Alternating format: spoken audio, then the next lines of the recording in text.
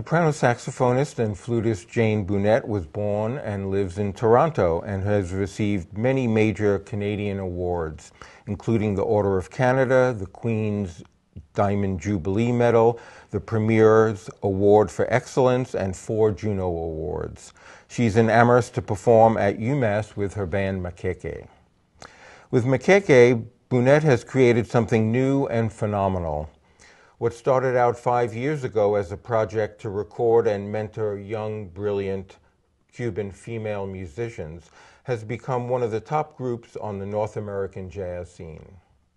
In the last couple of years, they have played major jazz festivals like Newport and Monterey, been featured on NPR's Jazz Night in America, were nominated for a Grammy Award for their latest release, Odara, and voted as one of the top 10 jazz groups in Downbeat Magazine's Critics Poll. It's a great honor to have Jane Bunnett here in Amherst with us. Great to be here. So Jane, I wanted to talk about your early career and serendipity, because you had a major injury. You grew up playing piano in the European classical tradition and were quite far along on that path, and then had a serious injury, and that changed your whole trajectory of your musical career. So I want you to talk a little bit about the role of luck and serendipity and chance, and how it got you where you are today. Well, my background, my parents weren't musicians, but they were very. We had a very lively, creative household. I'm the youngest of 3 kids, and there's a 7-year difference pretty much between the 3 of us, being the youngest. So the arts were always very encouraged. Especially my parents were very much into visual arts, so they often, weekends, when my father maybe would have a Saturday off, would go to art galleries, the small independent art galleries that were supporting young painters, sculptors, visual arts. And I would often tag along with them and be exposed to, this world. And we finally moved, when I was tiny, to a bigger house, and the house that we bought had a piano in it. And so my father was sort of born on a farm, and I guess it was a status thing in those days to have a piano, and he never had a piano in the family. So this was a bonus to buy this house because there was a piano in it. And I loved to play it, and my sister was given lessons, but it never took for her. And later I was given piano lessons, and I really loved it. But I was always in between. I was very, like a lot of children, I wasn't totally, focused, and especially as a teenager, I was just all over the map. I went to 5 high schools, to give you an example of my academic career. Did you get kicked out of 4 of them? 3 of them I got kicked out of. And 2 of them I chose to leave. So, the academia world was very tough for me, but I was very creative and always in between art and music. And yeah, so when I was later, I'd never really finished things. I was would get halfway with something and then get bored with it and move to something else. And when I was about 16 or 17, having stopped and started with a couple of piano teachers because I didn't like them and I didn't really like practicing, I then went at it again at age 16. And I went at it a little bit too hard, and that's when I did develop tendonitis. I see. And I had a wonderful teacher. His name was Harry Heap.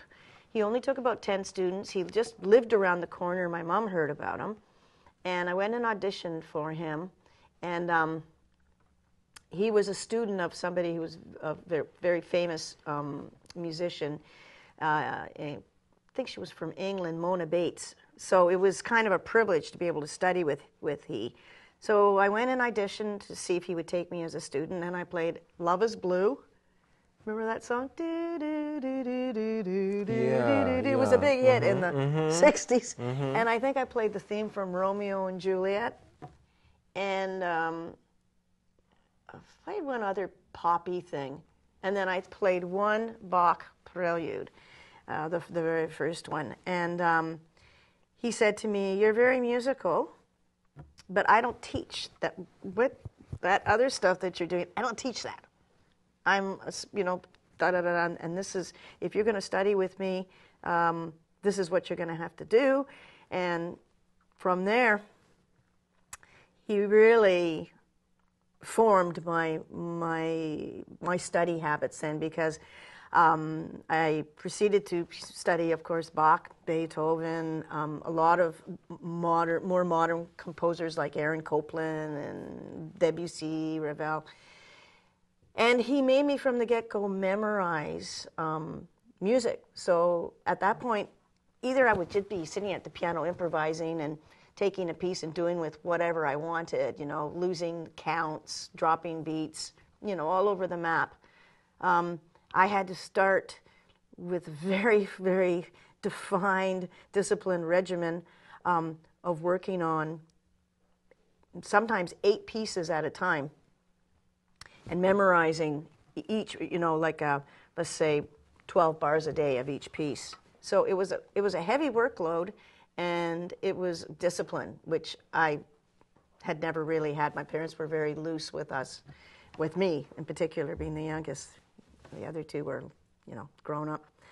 Anyway, he was a wonderful teacher, but I ended up, damaging my hand, because I finally, when I started to sort of find myself and feel like I was advancing, that's when, this injury happened, and I was, very disappointed, and that, it took about a year for this thing to really build up, so that it was like I couldn't even, pick up a cup. It hurt so much. So my mom took me to see some doctors, and they wanted to do some surgery, and my mom was like, I don't think so. And then one of the doctors said, rest, I think she just needs to not play for a while, let's say 6 weeks, and then let's see, it might just settle down. So I went with my cousin to San Francisco. He suggested going somewhere warm too. It was, I think, January, February. Went to San Francisco and found this club, Keystone Corners. And it happened that the night that I arrived in San Francisco, that the Charles Mingus group was performing there. And we went the first night and the second night, and went every single night. And it was just an enlightening, experience. At that time, even though I'd been exposed to jazz, and my father having kind of a bit of a jazz collection, not big, but standard things: Count Basie, Ellington, Teddy Wilson. My brother had some Mingus records, so I was familiar with the name, which drew me in. When I returned to Toronto after the 3 weeks, I had pretty much made up my mind, I want to play jazz. But I did not know how I was going to proceed in that music. I decided that I would finish up my piano studies, because I was going for my grade 10 piano, which was kind of the focus of, okay, finally I'm going to get something. Couldn't cut, being a brownie, couldn't cut it in Girl Guides. I got no badges, I've got nothing. I want to get this certificate that says I've got my grade 10. So I did that, and then I decided I really want to play jazz. How am I going to do this? No universities, no jazz departments at the time. And I eventually, by another accident, found this place that was doing workshops, and there was a couple of jazz artists there that were teaching how to improvise. And I just started hanging out there, and I signed up, for like 10 classes, and I started meeting like-minded people that were into jazz. And some of them were my age, some of them were older adults that had, jobs. I was still living at home, you know, with my parents. And going out, I started going out more to clubs and hanging out in the record stores and asking the guys that worked in the stores, who's this guy, Archie Shepp? Can you put this on for me? And stuff like that. Now, at that point, had you picked up the flute or the soprano sax? I had played flute in high school, and I had started on the clarinet in public school. So that's like it was a small school band, and I auditioned. Or they had, you know, the teacher who would travel around to the local little public schools to teach band class. You know, they would ask the kids, who wants to be in the band? And I really wanted to be in the band. I really wanted the flute at first, and there was no flutes left. So you know, he did air training with everybody, and he wanted me to play the violin, I guess because I had a good ear. And I was like, I don't want the violin. He was like, okay, how about cello? And I was like, I don't want a cello. I wanted a shiny instrument. Flute was the one I wanted most. All the flutes were gone. I think there was 2.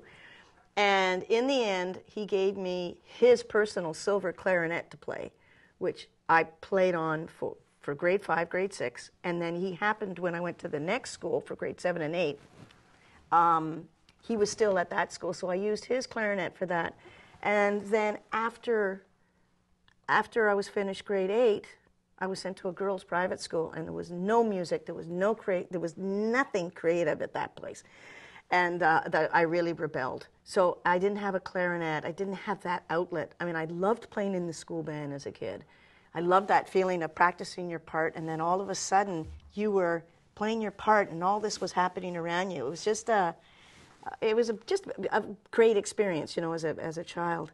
So I loved that. And anyhow, later, after going to many, many different high schools, and like 5, like I said, I found myself in my last year of high school playing flute, which was the instrument I really wanted to play.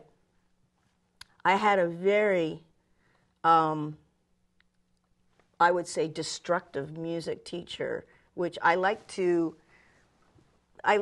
sometimes tell people about this because, you know, you can have somebody in your life that like really tries to put you down and keep you from succeeding, and I got very good on the flute quickly because I really loved it and I was putting the time in. So this is like grade 10 and 11. I'm playing the flute, and at the end, this teacher, he was obviously loved music too. He really fought to get monies from the school department. You know, there always sports. There's always this fight between sports and the arts in school for the monies. And he managed to get the monies to, you know, to take the orchestra once even to China. And he would take, form the students. He had a specialty music class, which I really wanted to take, and I was allowed to take it. But this was one of these teachers who he's like we all know these kind of people that like to put their imprint on the student, to say, I taught that person. It's like sports coach, where you pick particular students and say, I'm going to really nurture this student along, and the rest of them can all go somewhere else. So he picked out the students that he thought were really talented and really encouraged them and really spent extra time with them. And many of them were very, very talented. It happened that this particular year that I was in, there was probably 8 students that were super, super talented. And at the end of the year, I had decided I thought I wanted to be a professional musician. And so I went, he said, so what are you going to do next year? And I said, well, I think I want to study music. And he went, eh. He said, you'll never be a professional musician. And I said, what do you mean? He said, because you didn't start when you were 8. And anybody who most people that become professional musicians, they start when they're 8 years old. They're prodigies. And I got quite upset, and I started crying, and I said, you can go to hell, I am so. But anyhow, I still had that in the back of my mind. Because all these other students were so good, and I was mediocre. And Anyhow, that's a whole other thing. That always really stuck in my head for a long, long time, that I, wasn't good enough, and it was always gonna be hard for me. It didn't come easily. And anyway, much later, even after winning my first Juno Award, after like 5, they invited students back. I'm like in my 20s at this point. And yeah, I mentioned this thing about, there was kind of a clubby thing that would happen this is the bad part of the story, on the Monday mornings when the orchestra practice was, and I got in the orchestra quickly too, because he needed a flute. I would see like 8 in the morning, these students being so chummy with him, and like they'd all been partying on the weekend together with the professor. You know where this is going, right? It is starting to get a little weird. Yeah. So anyhow, it was like, oh man, I wish I was in that club. They're all love music, and they're all hanging out. And blah, blah, blah. Anyhow, go back, like I'm in my 21, 22, and they're inviting students back to the collegiate that have gone on to do interesting things with their life. I had at this point won a Juno Award for one of my records, and he vetoed me coming back. I found out through my art teacher there, who told my sister's friend that didn't want me coming back to the school. So this guy had it. There was something, he had it out for me, you know, and because I wasn't fitting the norm of what he wanted. Anyway, a couple of years later, I'm on a plane, and this was always has eaten at me, this guy. And my husband, said, what was the name of your music teacher again? And I said the name, and he opened up the newspaper, and here was this guy going to jail for, molesting students. Oh wow, what a drag! Yeah. On his So I mean, this had a real bittersweet, bittersweet thing, and maybe in some ways that I was meant to have take the hard road and not. That's why I've always been kind of, my mentors, the people that they've always been people that I've seen like out doing it. And I took on a different way of allowing myself to be mentored. Yeah, it's kind of weird, eh? But it's still like, everybody's journey is so personal, and the things that happen to you, of course, affect the course that you're going to take. And if I don't know, if I proceeded to push that thing, I don't know what would have happened. Well, I want to certainly talk about certainly talk about Maqueque and your relationship to Afro-Cuban music, which is a crowning achievement and an ongoing one. But before we do that, I just wanted to touch base with some of my jazz heroes and your jazz heroes who you had a chance to play with. And I'm thinking of Don Poulin, Dewey Redman, Paul Bley, Billy Hart. So quickly run us through. They're all so different. Oh my God! But just run us through that process. Like, how did you get from hanging out at jam sessions in Toronto to playing with these jazz greats? I guess because I have a lot of. I guess I'm not afraid to be like. The worst somebody can say to me is no. And I guess I because I'm so inspired by these musical heroes of mine, that was the road that I choose. That I want to understand how their minds work. I want to work alongside them to see what I can learn from that, if I can learn something from it. And I was never, disappointed with all the musicians that I really loved as musical innovators. When I got to know them, I was never disappointed with they as people, because they always seemed to, their music always seemed to be them. So you know, I think that that cannot happen. There probably are some great. There've been a couple people, a couple of crazy people that I've worked with, brilliant, you know, genius people that I saw sides of that kind of, you know, spooked me. That the real dark sides. But generally, most of the musicians that I love have just become like a special part of, like, almost family, and I've just learned so much from. So it was just taking that leap, you know, just of not being afraid to be turned down. I mean, when I met Dewey, I went, you know, running down into his dressing room right after the show. Like a lot of people, maybe in this day and age, you wouldn't do that kind of thing. And when musicians would come to Toronto, for example, James Moody and Frank West, and they would sometimes come for a 3 and 4 night run, and I would go hear them night after night, and then I would say, you know, next night, could I come? Could I have a lesson with you?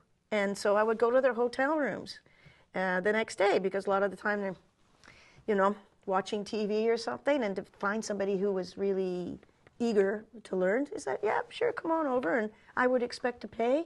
And they'd go like, forget the money, just practice the stuff I'm showing you type thing, you know, that you're not just wasting my time, you're going to practice this stuff. And, but back to Don and Dewey and Billy Hart, these are all people that, you know, you meet them and you see just the humility that they have. You know, the nights that they're playing and playing incredible music, and there's like 10 people in the audience. It's something that I try and always keep in mind, because sometimes, you know, we as a band, Maqueque, the girls will get somewhere and there'll be like there won't be a lot of people in the audience. Sometimes we're packed, you know, sometimes it's sold out.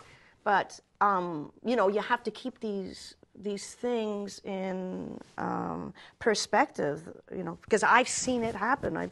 I've heard Mingus in Toronto where there was like 10 people there, and they played their asses off. You know, it was just the most incredible music, and I was like, where is everybody? There's nobody. Am I the only person here that's going? I've asked that question myself. Yeah, I'm sure you have, you know. But, yeah. I look back or listen to, you know, John Coltrane at the Village Vanguard, or Monk at the 5 Spot, or, you know, Hampton Hawes at the Lighthouse. Yeah. And it's like, wow, this is history being made, and there's 35 people there. Exactly. So, you know, that gives me hope that, you know, or it gives me an understanding that, you know, musical success and the course of the music is not related to commercial success. It's often it's just time, you know. Yeah. Time has to take its place for people to be really valued and appreciated. So let's move to Cuba and Maqueque. You've been to the island over 100 times and have devoted a lot, almost all of your musical career over the last couple of decades to Afro-Cuban music. So tell me how you got hooked on it, but also how you learned this music, which is so complex and so African in nature. Well, not to sound like the classic, I'm still learning, but I really am still learning. There's so much. It's the same with, you know, the history of jazz, that there's still so many names. You know, when we came in here, I was like, I don't know this guy's name. And you said a local trombone player, Greenlee. And I was like, oh, I should know this guy. He played with Archie Shepp. Oh, God, I've got to check it out. But there's, you know, in the Cuban music, my first trip there, I didn't even have any clue. I was playing in a band, getting called sometimes to play in a band, salsa band, in Toronto, partly because I could improvise, and everybody in the group was from somewhere else. There was not one Cuban in the group. There was a Chilean, there was someone from Colombia, I think the band leader was Colombian, someone from Uruguay, someone from Argentina, someone from Peru, and they would bring their charts in or something that, just a standard chart, and we would play it. And because being a jazz musician, I could play on the montunos, the repeated vamps and stuff, and do the solos and play the chart down because I could read. But when I got to Cuba, and my first trip, and it was just because of going to Mexico, getting sick, went to Cuba, 82, and I started to hear this music, and like just within the first day of going there, 5 different styles of Cuban music within just a few hours. This was like, whoa, there was a sound that I had never heard. And then when I went into the city of Santiago and de Cuba and heard a couple of the folkloric groups, and I would hear this Afro-Cuban sound that was so much like listening to Coltrane's Africa Brass or Pharoah Saunders, something that Pharoah Saunders would play. Or I would hear Afro Blue by Mongo Santa Maria is actually a traditional Afro-Cuban chant. That's not an original piece. That's actually a chant that he later did something with. So I heard this connection between the two musics that just were like, wow, they're similar. But then, as I started to travel the country, I realized, number one, there's regional sounds right across the whole country, and very, very, very, very different. Of course, there's clave in the whole country, and cowbells. But then, because of the African diaspora and the different, groups that came, from the slavery times, there was particular languages and particular musical sounds. There's, in the eastern side, you hear a very strong Haitian influence, especially when you get to Guantanamo. And in Camagüey, you hear something a little different. In Havana, there's a sound. There's still, because it's a big city, certain parts of the European sound, like the dance songs and the contradanzas. These are the early classical Cuban music forms from the 18th, 19th century. You start to hear like this incredible world of musics that so many people think Cuban music is just the one thing. So as I started traveling around with Larry, my husband, who's a trumpet player, we started to hear all these different musics and meet the people that were making them, and some of them the originators of the music. Cachao Lopez, who's many people say he's the founder of Mambo, the group that he had, I played often with Frank Emilio. I'd go over to his house, and he was the original, or he's the founder of Los Amigos with Guillermo Barreto and Cachao, and play with him. And I was like learning firsthand some of these descargas and how they came about, and that was one kind of thing. That was a jazz related thing. And then I would go to some small village in Perico, when it was way outside of Havana, where there's a particular style of music that's not performed anywhere else except there. It's particular to Perico. When you get to Baracoa, there's something else different in Baracoa. So this investigation has just been ongoing. The changui, which is a music that you don't hear in Havana at all. All of a sudden now you're hearing people throwing the word around changui and in some of the timba groups and stuff like that, because it's starting to become the fashion, as rumba became at one point. But now the changui, that's one of the indigenous musics of Cuba, and that took me like 15 years to hear. Mm-hmm. Had to go to Guantanamo to hear that and get deep into Guantanamo, because if you just go through Guantanamo, you're not going to see anything really. Mm-hmm. And so you have to investigate these things, have your ear on the ground, and that's been the fun. That's been the adventure.